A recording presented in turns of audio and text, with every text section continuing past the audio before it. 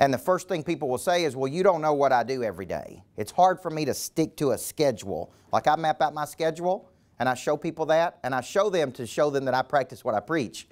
But if something happens today during, you know, let's say I've got a certain time that I'm supposed to be doing something. I'm supposed to be prospecting. Either I'm going to be a disciple to that time or not. Either I'm going to be disciplined to that time or I'm not.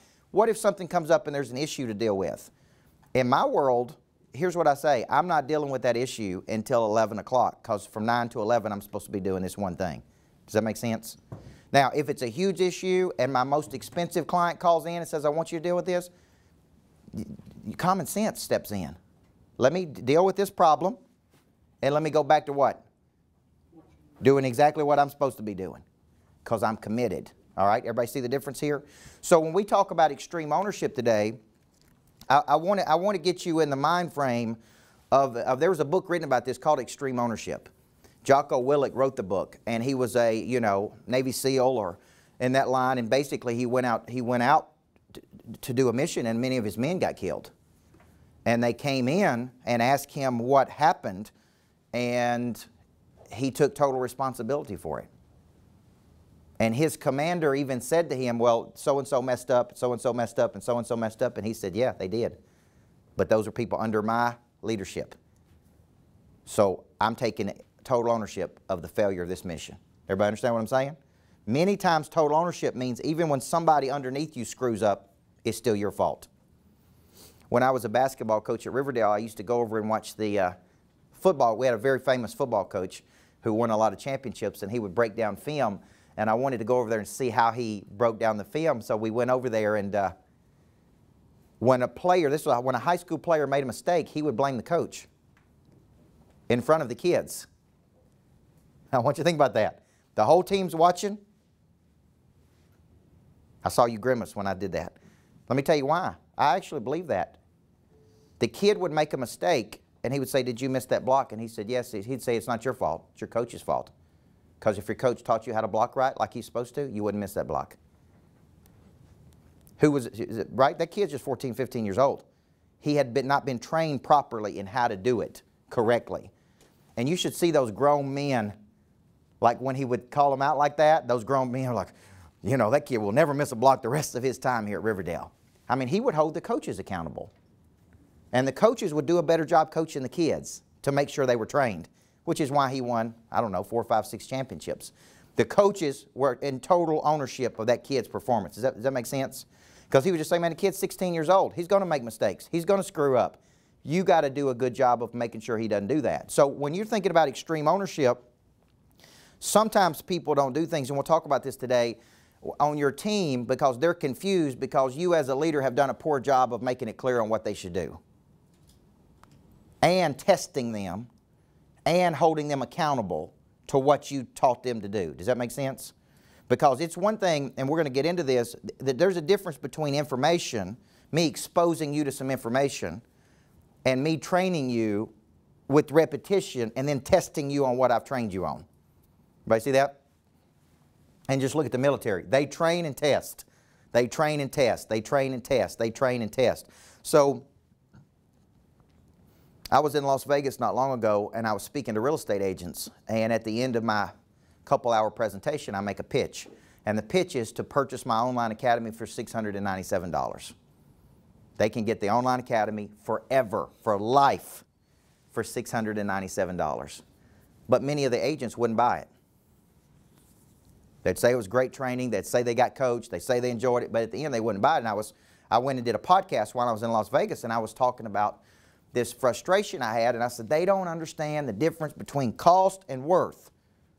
For the love of goodness, they could get coached every single day to sell more houses, to pick up 5 or 10 more houses, to pick up $25,000 more a year for $697. And I was just on this rant on this podcast, and the guy I was doing the podcast with was a major salesperson. He said, well, hold on a second, Coach.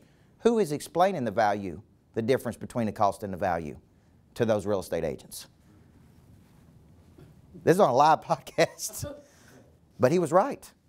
He's like, are you not the one explaining the difference between the cost and the value to them? Instead of blaming them for not purchasing it, you should be blaming yourself for doing a pitiful job of explaining it. You were in the picture. Now, here's the deal. He was exactly right.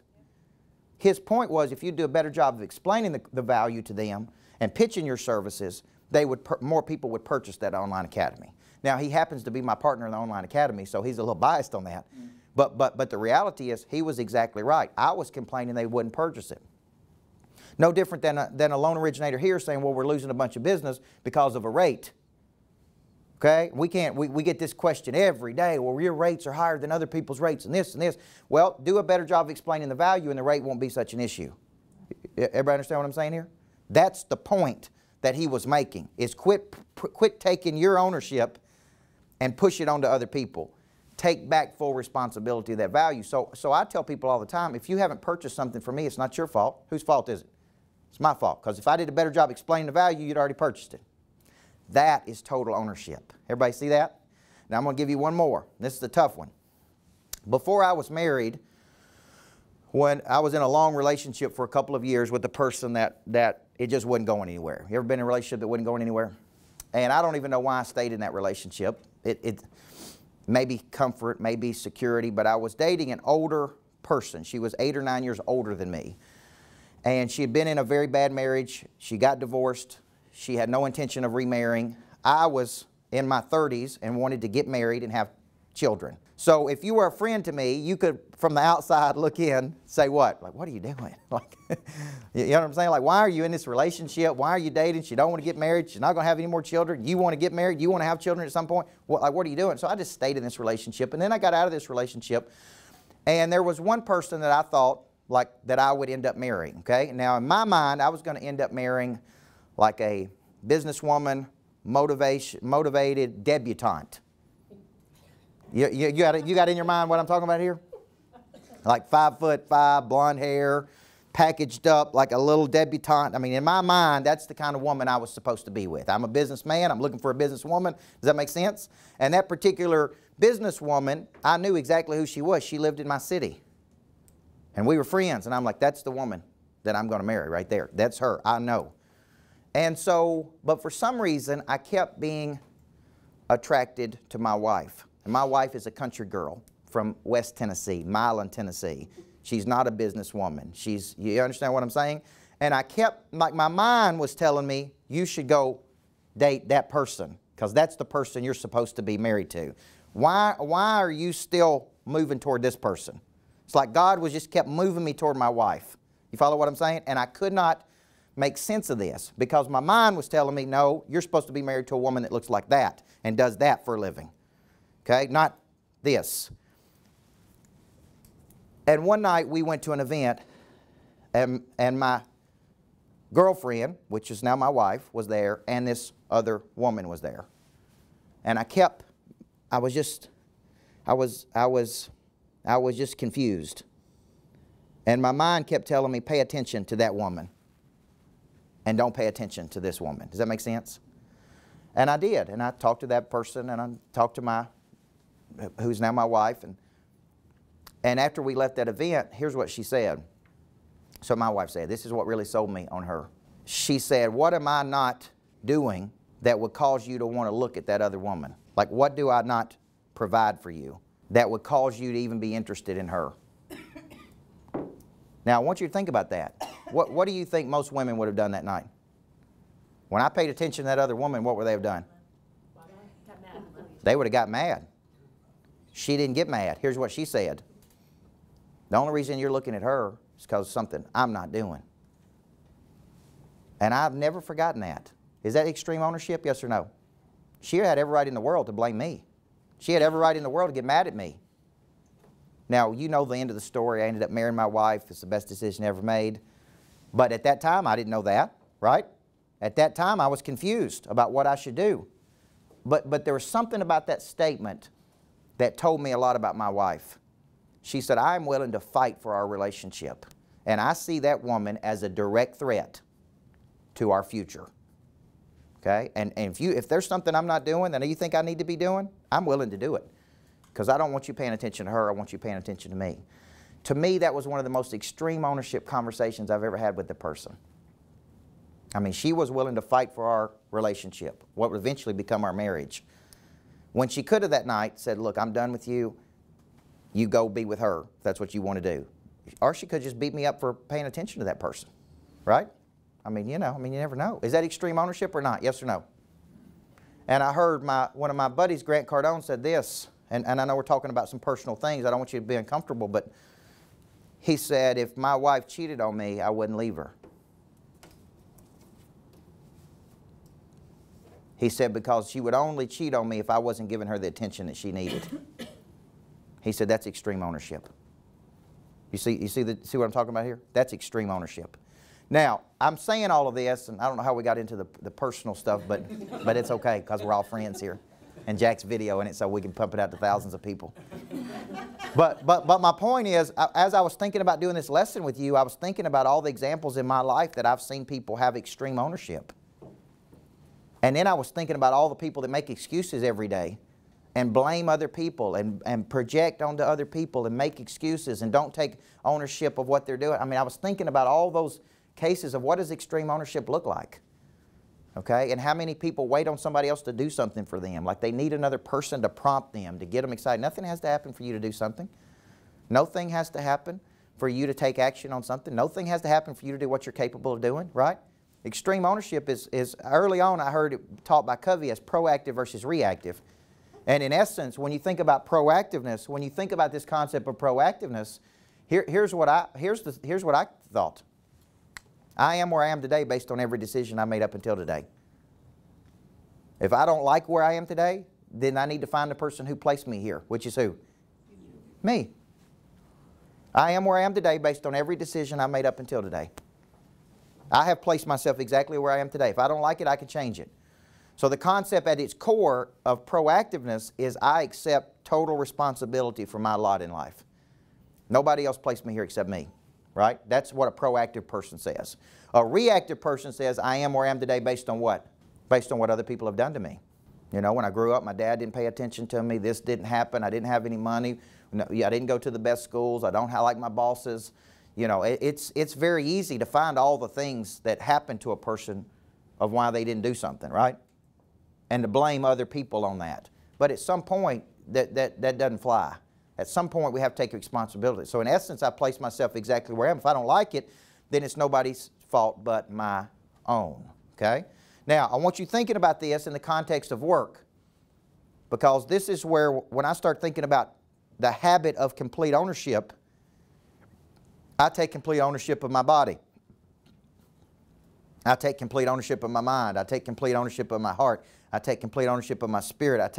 I will prepare prior to my time at work to come with batteries included. Most people show up at work and they're not prepared. And you look at all the things that you can do and you say, well, why didn't you prepare? Why are we so reactive?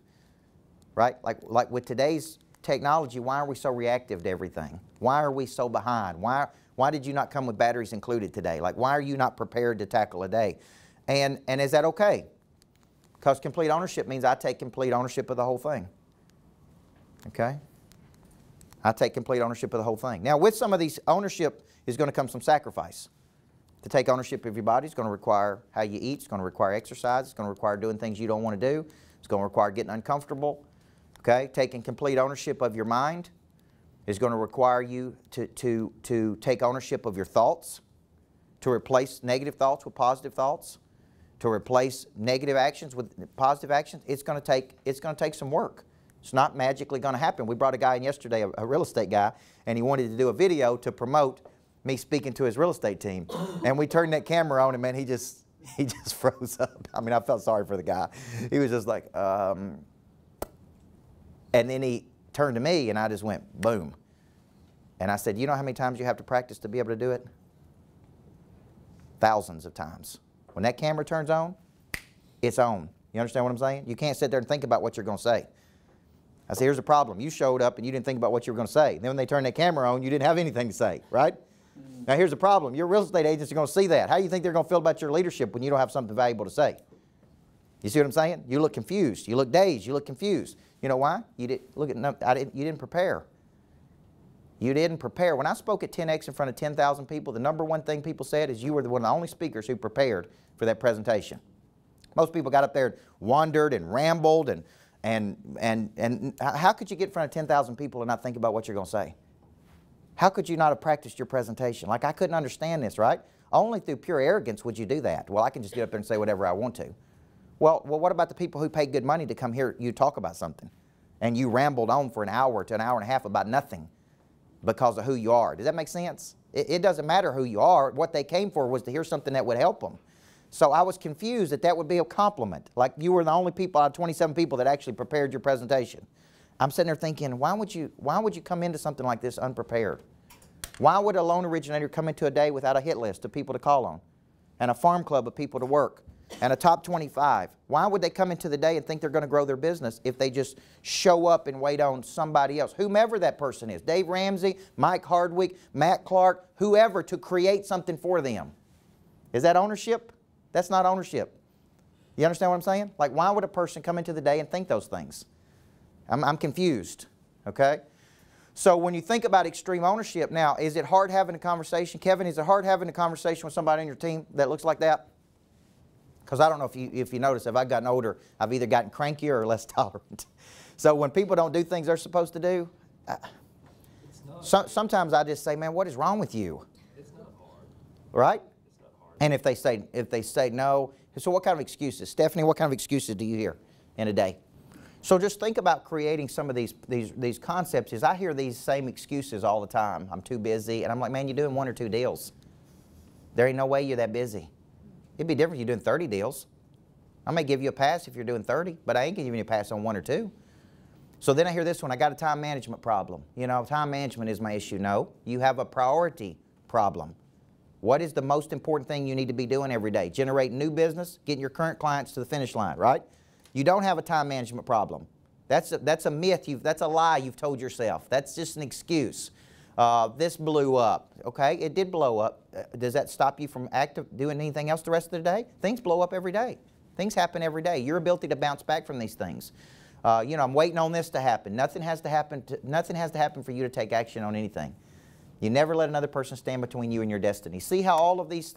See, we've allowed people to get into this excuse-making mode, and then they just make excuses like, have you called that person back? Well, no, I haven't. Well, what's stopping you from calling them back, right? Extreme ownership is you show up every day and you take full responsibility when it goes well and when it doesn't go well. That's the concept. But too many leaders allow their people to make excuses, okay? And excuse is just a self-proclaimed opt-out clause, okay? You knew to do it, you didn't do it. Let's just call it what it is, right? You didn't do what you're supposed to be doing, okay? This morning when we had traffic problems, I got a couple people that travel with me, and I'm like, man, is there an app called Waze? Does Waze tell you where the traffic is? Yes or no? Can we adjust our departure time based on if you're looking at traffic? If there's a wreck on 840, we need to leave 15 minutes early or 15 minutes late. I mean, you know, let's just think ahead here. You want me to drive the bus too? You want me to write the books and drive the bus, coach the team, and sell? You understand what I'm saying? Like, why do I have all these people on my team if you can't think? Just tell me we need to leave 15 minutes earlier. Just wake up and think. Tell me. Understand what I'm saying? Now, I could do that, but then why would I need them? Do you understand what I'm saying here? So my point is, when you're thinking about this, it's hard to implant this in people because too many people think what? Kathy, they think I'm just going to show up at work and do what? I'm just going to wait on something to happen. Work is when you perform. Okay? That's why I plan on Sunday and I come to work on Monday. I would never come into Monday without a plan. Does that make sense? Too many people use Sunday. Listen, God worked 6 days and took 1 day off. Most people want to work 2 days and take 4 days off, 5 days off. We create. Let's be in a creation mode. Okay? First book out of the Bible says what? God did what? He didn't think, He created. He worked. Does that make sense? He worked. He didn't just think. So a lot of people come into Monday and they're just not ready.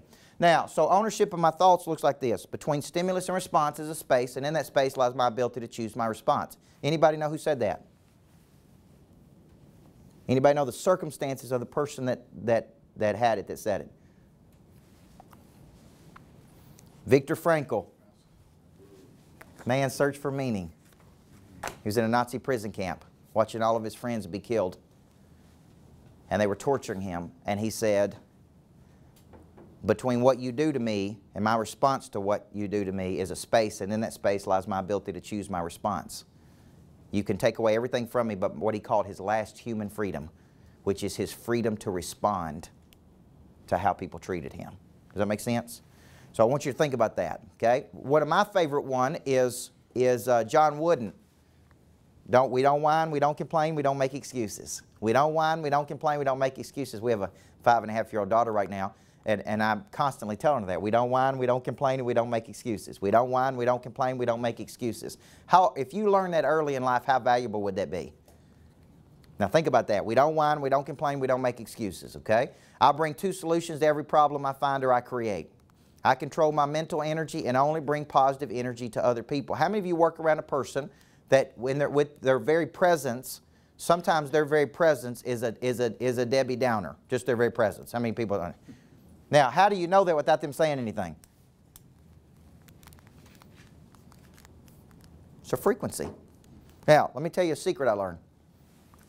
One of the trends I was seeing coaching, I'm going to say this for more men than women, is that I began to see men that were, let's say 40 to 55 years old, who were just in a rut.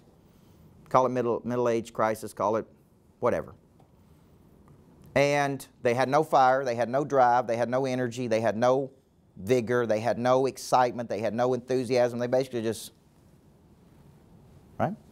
And I started going out to Houston, Texas to the Hotze Health and Wellness Center because I was coaching this famous doctor out there in Houston. And one day he sat down and explained to me, he said, man, as you age, your body naturally begins to decline. It quits producing things that it needs to be successful. Okay, things that create drive and intensity, like testosterone, like thyroid, like this. And he's like, man, this is why men do not have any drive. They don't want to go do anything because their body's not producing. He said, you could try to motivate them every single day, but if their levels are not correct, they're going to walk around like they're in a depressed state. And I said, man, that's exactly what I'm seeing. I'm seeing a bunch of men walking around with no drive, no energy, no enthusiasm, no nothing. And he's like, man, I'm telling you, it's not the mental part you're talking about. It's the physical part. They're physically not producing what they need to produce. I just thought they were lazy. I'm like, come on, man, suck it up. Let's go do something, right? Only for me to go through it and find out that I was low on almost all of those things. And I was thinking, man, there's no way I'm low on energy. But I was. I was low on thyroid, low on testosterone, low on all those things. So what they do is they compound these supplements before you start taking these supplements, and then what are you ready to do? Go change the world, right? You got a little bit more drive and you get it up, okay? So my point to you is when you're thinking about these things, the mental energy a lot of people bring to the table is flat. It's flat. It's like flat energy. It's like, come on, let's go. Let's do something.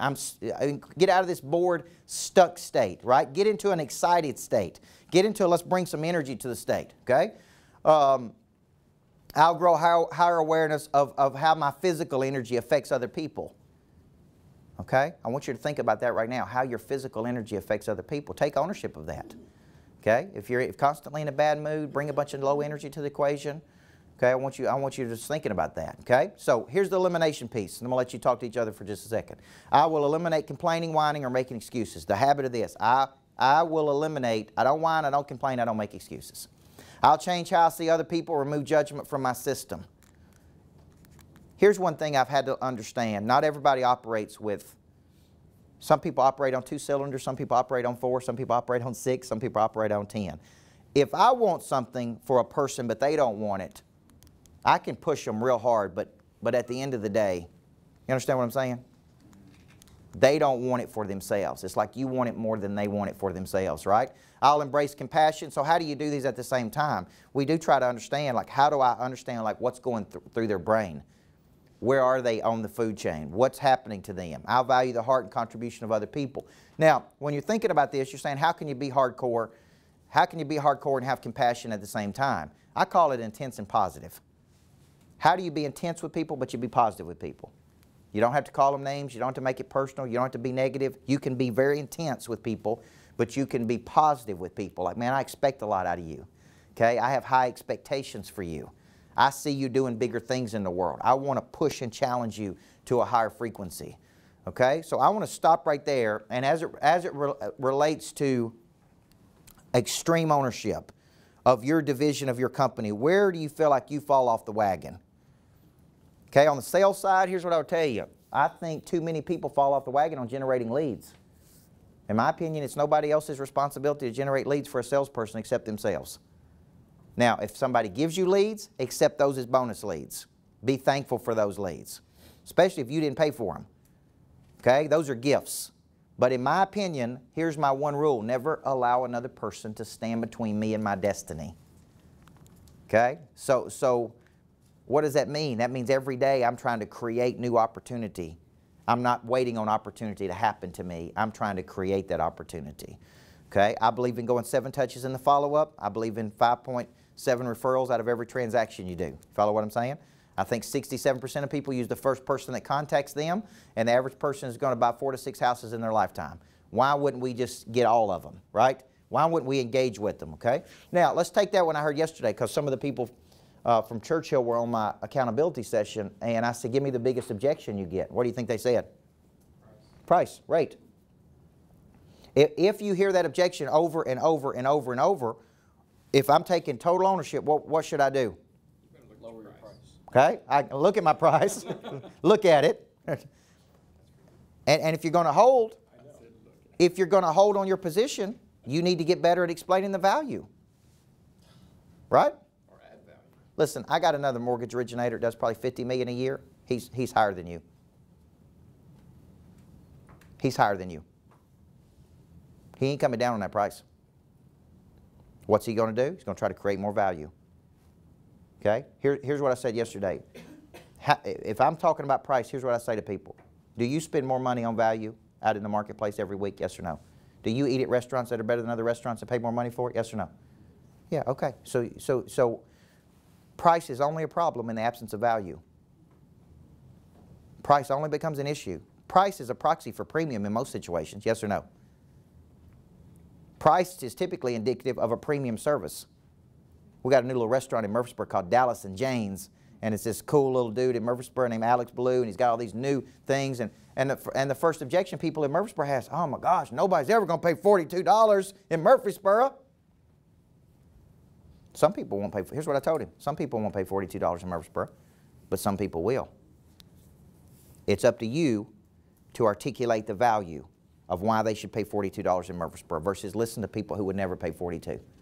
Okay, listen, you can dine on 99-cent hamburgers at McDonald's, you can dine on filet mignon steak, but you typically always get what you pay for. So if I'm a mortgage originator and I constantly hear price, you know what I'm going to practice on every day? How do I overcome that objection? How many different ways can I hit a person when they do that? Those are some of the ways I use. Do you believe price is a proxy for premium many times? I ask people that. Don't you typically get better service when you pay more money for it? Yes. And break it down. Are we talking about the difference between $400? Are we talking about the difference between $500? I mean, what's the difference? What is the actual difference? I think I've told you this. My banker charges me 5.5% on most real estate deals I do. I know I could get it for 5. You understand what I'm saying? He's worth the extra money, okay? Because he's a better banker, okay? So my point is, my point is, this is an excuse of a lot of owners, well, we can't get the business because our rates are too high. No, you haven't done a good job of what?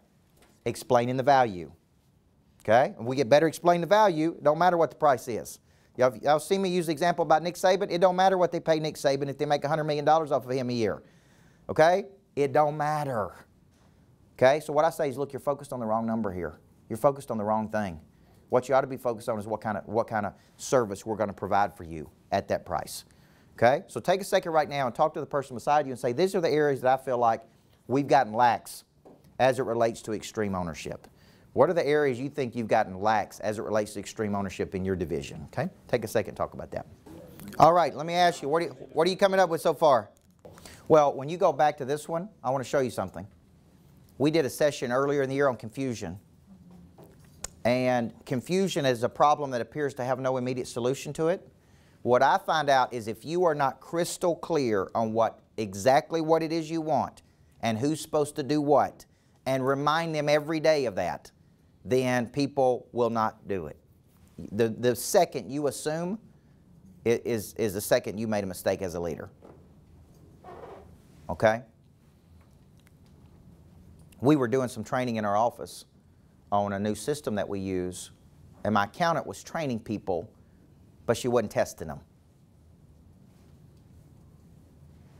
She was exposing them to how to do it right. So I'd go out on the road and had to do with how we took book orders and signed people up. We'd get out on the road and it was just a big mess. Nobody knew how to use the system correctly. We couldn't take credit cards right. And I would call back and get on to her and I'd be like, what? How many times you, right? Then I realized you ain't testing these people. So when they get in pressure situations, they can't handle it. And a pressure situation is I speak and 100 people come straight to the table to buy a book at one time. And there's 3 people back there trying to take orders, and people are right there just on them. They're trying to run credit cards, but they don't know how, they don't have mastery of the system. She's like, I trained them. I trained them. I said, no, you didn't test them. Testing them is throwing things at them to see if they can handle what you trained them on. They have been trained, but they haven't been tested. So I'd get out on the job site, and there'd be confusion. I'm like, why? And I'm sitting there going, why don't this work? I thought you'd been trained on this. Well, I have been, but I don't understand this one thing. And well, you haven't been tested on it. So confusion is created. So I said, hey, that's our fault. I'm not getting mad at the workers. I'm saying that's our fault because we haven't tested you properly on this. You don't know how to handle that. So let's go back to the objection piece. If you're getting constantly pushed on for rate, you should be in a room every day practicing how to overcome that objection. Let me give you an objection and tell me how you're going to handle it and practice it and role play it and work on it. If a professional salesperson is practicing how they overcome, they're using 5 steps for overcoming objection. If you get the same objection every single day. Does that make sense? That's, and let me give you an objection. Let me see if you can handle it. Okay? That's testing people. Let me throw this objection at you. And that's more ownership. Okay, now we're really getting down. Not just say, well, our rate's higher, so we're not, we can't get a loan closed because our rates are higher, and that's somebody else's fault. If they lower our rate, we'd sell some more loans. Okay, whatever the case may be. So that's a confusion. So a problem that appears to have no immediate solution, and typically it's just not clear. It's not clear on what people are supposed to do. Who creates that confusion? Typically we do, the leaders, right? We're not training and we're not testing people. We're not training and we're not testing people. It's not repetitious. Okay? All right? So that's one. So you walked in, instead of getting mad at them, it's not going the way it's supposed to. That's not your fault. Whose fault is it? It's my fault for not making it clear. It's not your fault. It's my fault. If I'd done a better job explaining it to you, you wouldn't go, right? If we'd done a better job of testing our people, they wouldn't go out there and screw it up on the job site. It ain't their fault. It ain't your fault. I tell them, it ain't your fault. It's my fault. Okay, this morning when it come to the Waze deal, it ain't your fault. It's my fault for not telling you to think like this. It's not telling you to check the traffic before we get going. Okay, now I've told you. Now you know how to do it, right?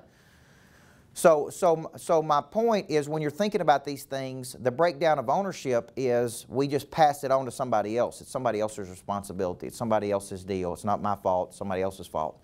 Because it's somebody else's fault, we don't take ownership of it, okay? All right, give me another one. Dan, what about you? What did you come up with? Now, how many times have you rolled out something new only to think you're doing a service to the employees, but it isn't clearly explained how to use it? Then they don't use it. Then you get mad about it. Then you say, well, we're not using it. Well, we're giving you everything you can to be successful, right? Why aren't you using all these things? Well, we hadn't really explained how to use these things. We haven't taught people how to use these things, right? So there's even more confusion, okay? And there's no clear expectation. Okay, now I want to tell you what I did in my office. I set time expectations for my people. For example, people on my team should be watching their online academy 3 days a week. 3 segments. That's no longer than 15 minutes. If you work for me, this is an expectation. I get a report every week, okay? And if you don't watch this online academy, I'm going to dock your pay. This is part of your responsibility to work here. Everybody understand that? We're going to train at 8:30 in the morning. If I can't train you at 8:30, I'm going to call in and we're going to train before then. At 9 a.m., my salespeople should be doing nothing but making outbound phone calls, trying to close deals from 9 to 11. Okay? The operations people can be solving operations problems all day long. But my operations people are on the online academy watching what part of the online academy? The operations part. You understand what I'm saying here? They're watching operations coaching because they should be getting better too. So from 9 to 11, we prospect, break for lunch, then we come back and solve problems in the afternoon. Now, the reason I did that is because I wanted to eliminate confusion. And instead of just letting people decide what they were going to do, I said, let me just clear this up for you. This is what we're going to do. Right? So if I catch you at 10:30 doing something you shouldn't be doing, you know what I'm going to say? Why are you doing that? Do you not understand what we're supposed to be doing here? Because from 9 to 11, the only thing you should be doing is this. Okay? Do we understand? We're on the same page with each other, right? Now, the reason I do that is because if I leave it up to them, to me, that ain't taking ownership of what I'm supposed to be doing. I have made a priority on new money. That means every day we're going to be focused on new money for 2 hours a day, minimum. Okay? If I was running a mortgage company for 2 hours a day minimum, everybody in my branch would be doing nothing but prospecting. That means we're not dealing with anything that occurred in the past. Now, I run my little Coach Burt mortgage company because I made a decision that new money is vital to the future of your business. Everybody follow what I'm saying here? I believe training is something you should be doing every day, not something you do once a month. And if there's certain issues we need to be training on, okay? This morning I was training my guy on tagging, how to tag people. I'm like, here's what's happening. You're selling people, you're turning it as a sale, but you're not seeing it through till we have a contract. Do you not understand how to do it? You need to tag them right up to the point. So how do you tag a person? You say, we got a training coming up on Thursday. We can't get you in there until you sign the contract. Does that make sense? Then I gave him a little bit of coaching because I noticed he needed some coaching in that area. I'm like, look, you're turning sales in, but they're not sales. They're not sales until we have a contract. Okay? So you're not going to get a commission check until you get this sale, and you ain't going to get this sale until you understand what I'm saying? So I'm just coaching him on how to do that. And I just call it tag them. You tag them right up until the point we have the contract. That's 15 minutes of coaching. Okay? So when you're thinking about this from an operational standpoint, this extreme ownership a lot of times starts because there's some confusion about what people should be doing, typically a time confusion, right? It's like and then they'll call it time management. I got a time management problem. So here's what I would say. Do you map out your days before you show up at work? Because if you don't, that's our first problem. When you show up at work, we're ready to go. We're not trying to figure out what's going on. We're already ready once we get here. Okay? And this could be true in operations too. In operations, we come in, we got our files, we start from the end, and we work backward to that end. We communicate like crazy throughout the process. Right? Let's eliminate any confusion there. Grant, what did you come up with? Well, let me ask you this. If you get complaints, and you do, has every person been trained in how to handle a complaint? Because this is very important. I use a formula when I get complaints. I listen, I acknowledge, I isolate, I validate, and if it's a complaint that I think is a bogus complaint, then I reframe the person. Hey, so-and-so said they're going to call us back and they didn't do it. You're right. Thank you for bringing that to our attention. Okay? Is there any other reason that you're upset besides this one thing? No, it's just this one thing. Okay, if we did a better job calling you back, would that help you? Because you're right, we can do much better on that. Okay? Well, let me ask you a question. Do you think there's any change in behavior if there's no consequence? No. Now, if you got kids, you understand this, right? Kids will not change their behavior without a consequence. As long as you keep letting them do what they want to do, they'll keep doing it. But here's the deal. Employees will do the same thing. If you say be here at a certain time in the morning and they show up late every day and you continue to let them do it, they'll continue to do it until you say, look, this ain't happening again. You understand what I'm telling you? Okay? I'm telling you, my own employees, I run a motivation business. My own employees test me on these things. When I'm out there preaching this stuff and I'm like, I'm not being a hypocrite. Okay? We're going to practice what I go out there and tell other people to do. You understand what I'm saying? If I say we're going to prospect for 2 hours a day and I'm telling everybody I coach, then by God, we're going to prospect for 2 hours a day. It ain't an hour and a half. It ain't an hour. That make sense? Okay? If I'm telling people to be positive on the phone and I hear you be negative on the phone, I'm going to correct that behavior. And I say, look, because I'm not being hypocritical. We're going to do what we're telling other people to do. Right? So I guess my point is, when it comes to this extreme ownership, this is the part of management that ain't fun. Would you agree? It's just the part that ain't fun, but it's the necessary part of coaching people and holding people accountable to what they're supposed to do. Okay? And that's just a part of it, man. You know, as from a coaching background, I would never wait 6 months as a coach to have a meeting with a person if they were underperforming. You know, I would just tackle that right then. Like right now, we need to address this because it's going to cost us winning in the future. Okay? I wouldn't wait 6 months to a performance review to tell them that they were bad for 6 months. Okay? I would just give them feedback. Sometimes they don't like that feedback, but sometimes that's what they need. I guess what I'm saying is where there's no consequence, there's no change of behavior. Now, you would think if it's a loan originator and he's not making any money, there's enough consequence. The market's going to discipline them. They're not making any money, right? But even for some people, that ain't enough consequence. I'm like, being broke ain't enough consequence for you? Okay? But apparently it's not, because you still won't prospect like you're supposed to every day. You understand what I mean? So money's coming from somewhere, right? I don't know where it's coming from, but you're going to have to make some money somewhere, and you're only going to make money when you sell something. So I need you to do this. Not for me, right? For you. Okay? Now, let's close it out with this. Jocko Willink, the book Extreme Ownership, is a good book. I think it really gets you in the mindset of no matter what problem you're facing in the world, there's a good chance you help create that problem. Right? Like no matter what adversity, when we face adversity, there's a reason many times we had a hand in creating that adversity. We didn't do something. We did do something we shouldn't have done. You understand what I mean? And extreme ownership is just saying, you know what, you're right, it's my fault. Nobody else's fault but my own. My team's not performing like they should, it's my fault. That's what you need to try to deliver. And if you don't deliver it, there needs to say, hey, we didn't do it the way we were supposed to do it for whatever reason, okay? So take this, guys, take this habit, and it is a habit. It's so easy, man. Things go wrong to find somebody, the first word out of your mouth is to find somebody to blame. So that's the easy route. Okay, total ownership is, hey, it's on me. I watch these NFL documentaries. They're called All or Nothing, and they travel with an NFL team for a year. And it's interesting to me how those coaches coach those players.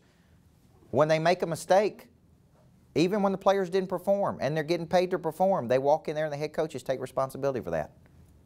I mean, it's really interesting. I expect them to go in after the game when people are getting paid millions of dollars, say, look, we're paying you $6 million to run the football. Most of those coaches that are making big money walk in and say, look, it's my fault. My fault we lost tonight. My fault we didn't win. My fault we wasn't prepared. We'll do better. You understand what I'm saying? It's like it's the opposite of what I expected. I expect them to go and blame everybody, throw things, kick things. They don't. They just walk in and say, look, we got beat. It's nobody's fault but mine and my coaching staff. We'll get better. It's a real interesting dynamic because that's not how most people operate. It's always somebody else's fault. You understand what I mean? So this is extreme ownership at the highest level, okay?